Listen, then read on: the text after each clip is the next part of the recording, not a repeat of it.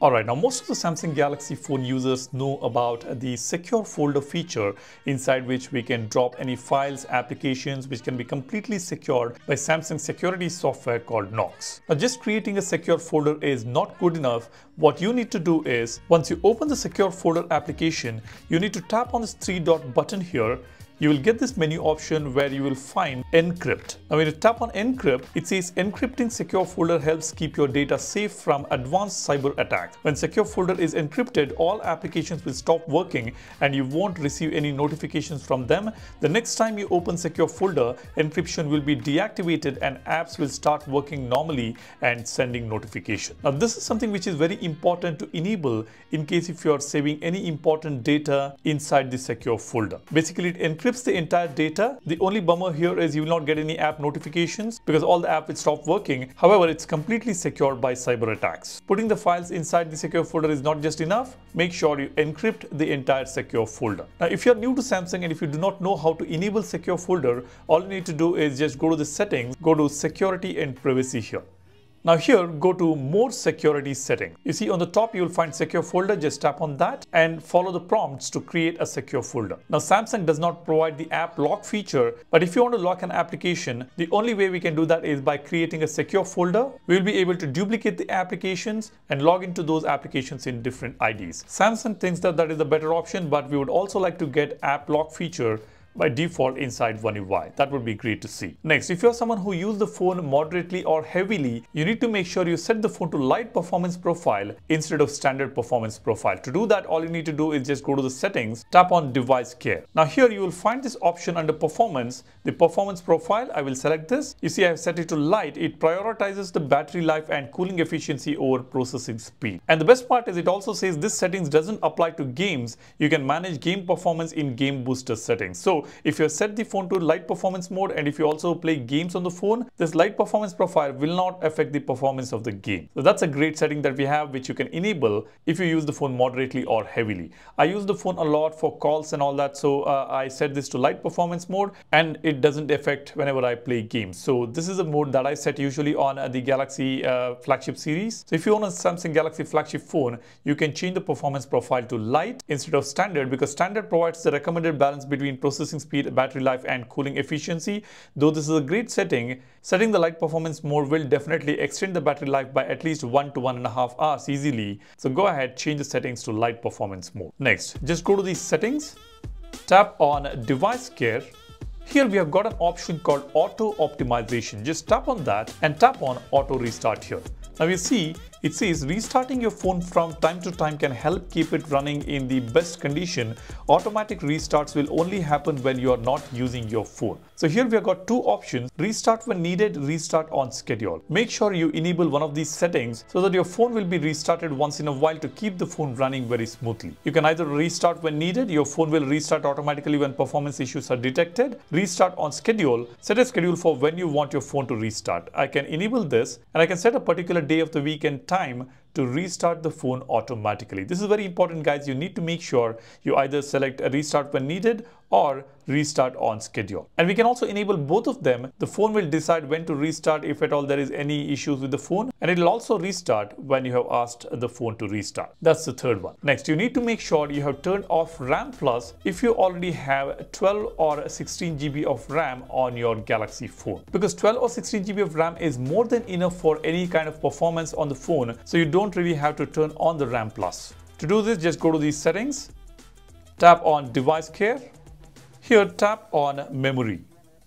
Now you see on the latest Galaxy phones, by default the RAM Plus will be enabled. It will be turned on and the maximum RAM Plus is selected here. So all you need to do is just turn it off and restart your phone so that you don't have RAM Plus turned on. This is really unnecessary if you already have 12 to 16 GB of RAM. But yes, if you have a lower end phone or a mid-range phone which has just got about 8 GB of RAM or 6 GB of RAM, then you can turn on this feature. Now let's move on to the next one. Let's go to settings, tap on device care again. Now here under device care, you might have missed out to tap on this particular icon here. You see when I tap on this, it's going to give me a care report on the Galaxy phone. It shows us some important information here. The last auto memory cleaning 4 hours ago. Last auto restart was never done. Issues in last 30 days, 26 issues found. Unused applications, so many. And we have got app issues, it says none. Excessive alerts, none. So this is a very important report that we get on the Galaxy phones. So you need to make sure you check this report once in a while and get the issues fixed if there is anything showing up right here. You see, I've got 26 issues found here. I'll just tap on this. It shows me a list of applications. Let me tap on DigiLocker here. And this app has been put into deep sleep automatically. Now, these are not any major issue as such, but you definitely have to check this so that you can keep the phone running smoothly. Now, whenever we find a major issue on the phone which we are not able to sort it out, we generally go for a reset. Now, while resetting, we have a fear of losing the data. We have to juggle a lot to save some data from the phone to the cloud or any other external hard drive, especially the media files inside the gallery. So that is something which is a bit annoying whenever you want to reset the phone. However, now on the latest Samsung Galaxy phones, One UI 6.1 or One UI 6.0, we have got an incredible feature which helps us to completely back up the phone on the Samsung cloud. And that would be a temporary backup. Now let me show you how exactly to do this. Let's go to settings. Let's scroll all the way down to general management here. This is where we'll find this reset option. Now I'll tap on this. You see it says before resetting your phone, back up your data to Samsung Cloud or an external storage device. You can restore your data after resetting. Now we got this temporary cloud backup option. Backup unlimited data to Samsung Cloud for up to 30 days or restore data you have backed up. Now this is just crazy. Now we can upload unlimited data to Samsung Cloud up to 30 days. Definitely sounds insane, isn't it? Let me tap on this. You see we have got backup and restore with Samsung Cloud page here. When you tap on backup data, it will search the data on the phone. It is going to take a few seconds and then it will ask you to select the content that you want to back up. We can back up calls and contacts, messages, applications. You see there is about 17.9 GB of applications. I can also back up all my images, 1.66 GB, videos of 16 GB, audio almost 2 GB, documents. So all put together I have got about 43.17 GB data which can be backed up directly to Samsung Cloud for up to 30 days, which is fantastic. I can just select the one that I want and I can tap on backup, and once it's backed up you can go ahead and reset your phone and then come back to the same page where you have got temporary cloud backup option. When you tap on that, it will ask you to restore the data if you have already backed up. You see we have got this restore data option. I can select this if I have already backed up the data on Samsung Cloud. If you don't want a cloud backup, we also have external storage backup option. We can connect a USB storage device directly to the phone and back up the data within a few minutes and then restore it once you reset your phone. This is a very important feature which you guys should know with One UI 6.1 and 6.0. Now you may be worried about excessive screen on time on your phone or excessive usage of any specific application on your phone. And you might want to restrict yourself from excessive phone usage or excessive application usage. In that case, we have got a brilliant feature on Galaxy phones under digital well-being, which will help us restrict ourselves from using the phone. Now let me go to the settings and go to the digital well-being settings here. Now here, this is where you will find screen time goal and app timer. Now screen time goal will help us restrict the screen time on the phone. I can select the screen time goal and select a particular day I want and set the screen time goal. You see for today I have set 4 hours of screen on time and already 15 minutes are done, and 3 hours 45 minutes of screen on time is remaining for the day for me. As soon as I'm done with 4 hours, the phone will indicate, or this feature will indicate me or let me know that I'm done with my screen on time for today. So I need to keep the phone aside or use the phone only for any important work. Now this is how we set the screen time goal. And if you want to select a particular application for app timers, just tap on this and select any application that you want and tap on set timer to select a specific day in a week and set the timer for this particular application. Once the app usage reaches a specific time that you have set, digital wellbeing application will notify you that you have reached that time, which is a reminder for you to close that application. Now this is a very important feature.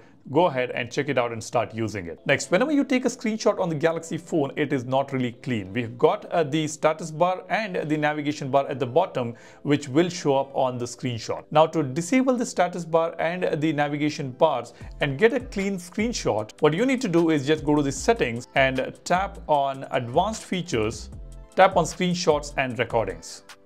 Now here you see we have got this option, hide status bar and navigation bar, which can be enabled. When you take a screenshot, you will not see the status bar and the navigation bar, which is fantastic. So go ahead, enable this hide status and navigation bar feature if you don't want to see the status bar and navigation bar when you take a screenshot. The next cool thing you should do on your Galaxy phone is remapping your side button. Yes, the side button can be remapped for specific functions. Now let me go to the settings and go to the advanced features. Now here you see we have got this option side button, tap on that. This is where we can customize the side button functionality. We can enable double press and select quick camera launch or Samsung Wallet quick access or open a specific application. Now what I've set here is torch. When I double press on the side key, the torch will turn on. And I can just tap on the settings icon to select any specific application and we are good to go. Now we also have this press and hold option. We can wake up Bixby or we can select power off menu depending on your preference. Of course, this is the basic customization, and if you want advanced customization, you can open Good Lock application and go to register module, which enables you to further customize press and hold action for your side key. You see we got the side key press and hold action. I can tap on that to add some other functionalities here. As you can see, we've got a bunch of functionalities which can be executed when you press and hold on the side key. Next, we have got a very important feature on Galaxy phones which you should enable if you're using any latest Galaxy phones. That is the auto blocker in the privacy settings. Let's go to the settings. Let me tap on the privacy, security and privacy settings here. Now this is where you will find auto blocker option. Just tap on this. It says auto blocker keeps your phone safe by blocking threats and other suspicious activities, blocks apps from unauthorized sources, turns on app security checks, blocks commands by USB cable. So these are some important security features which can be enabled by just enabling this toggle auto blocker. So make sure you enable this toggle. We also have these advanced toggles here, messaging app protection and block software updates by USB cable toggle. Make sure you enable these also so that the phone is completely protected. So very important feature you must enable on your latest Galaxy phone. Next, here is another important security and privacy feature. Let's go to settings and tap on security and privacy. Here, tap on more security setting. Now here you will find a feature called enhanced data protection. Just tap on this. You see there are two toggles here which will encrypt the backup data and it will also encrypt the synced data. Protect your cloud data with end-to-end encryption. This ensures no one can access your data but you, even if there is a data breach. So this feature will protect your data. It will encrypt your data, providing the maximum security. So go ahead and enable these two toggles if you want to secure your data saved in the cloud storage. And this must be referring to the Samsung cloud storage. So make sure you enable these security features to enhance your data protection. Next, under security and privacy, we also have another application called PIN app. Now you need to enable this feature on your Galaxy phone because this will prevent others from accessing features outside of a pinned application. Let me show you how this works. Let me open Samsung Internet. Now let's say here you're reading an article and you want to share the phone with someone else for them to read it, and you don't want them to move out of this app and sneak into any other applications on the phone. In that case, all you need to do is go to the recent application, tap on the app icon. Now here you will see this pin this application option if you enabled it in the settings. Just tap on that. Now it says to unpin this application, swipe up and hold. Just tap on OK. Now this application has been pinned. Now if you hand over the phone to somebody else, they will not be able to go to the home. They will not be able to open the notification or the quick panel. They will only be able to use this application. They can go back. They can use the menu options here on this application. They can do all that, but they cannot move out of this application because this app has been locked on the phone. Generally, the other person will not know how to go back to the home screen. So you take back the phone from them and just swipe up from the bottom of the screen and hold it. It will lock the phone and then you unlock the phone to unpin this application and get back to the home. Next, if you're a Samsung Galaxy S24 series user, you've got a brilliant features under the display settings. Let me show you that. Let's go to the settings and tap on display. Now here we have got Eye Comfort Shield feature which we have on most of the Galaxy phones. When you enable this, we also have this additional feature here called Enhanced Comfort. This will adjust the color tones and contrast for more comfortable viewing at night. Go ahead and enable this toggle for a better viewing at night on your Galaxy S24 series. Alright, now the next important thing you should make sure you do on Samsung Galaxy phone is enabling the Samsung Find feature. Now recently Samsung moved the Samsung Find feature from the SmartThings application and introduced a brand new application called Samsung Find. So go to Galaxy Store and search for Samsung Find.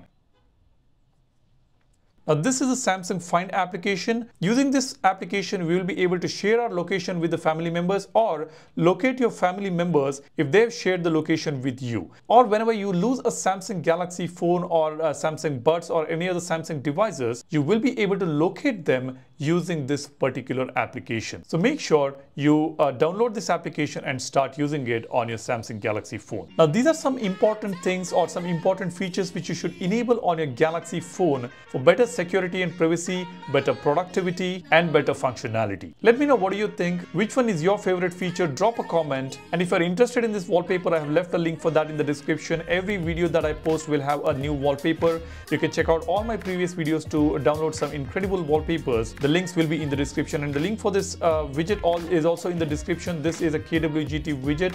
You need to be a KWGT Pro user and you need to download this premium KWGT pack to install these kind of widgets. I've also left the links for this in the description. Go ahead and check it out. And while you do that, be sure to subscribe to the channel to know your phone better and give this video a like if you find this informational. Thanks for watching. My name is Salyan signing off. Cheers. Bye-bye.